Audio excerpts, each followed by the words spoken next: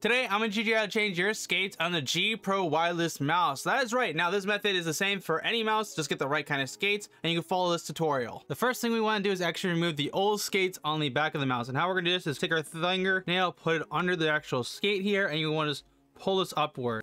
And then remove your skate. And then you want to do this for all the spots on the actual mouse. So, of course, will be one on the inner actual scanner. Do some of the same thing there, and of course they just come out really easy because they're just adhesive, and you just do the exact same process a few more times.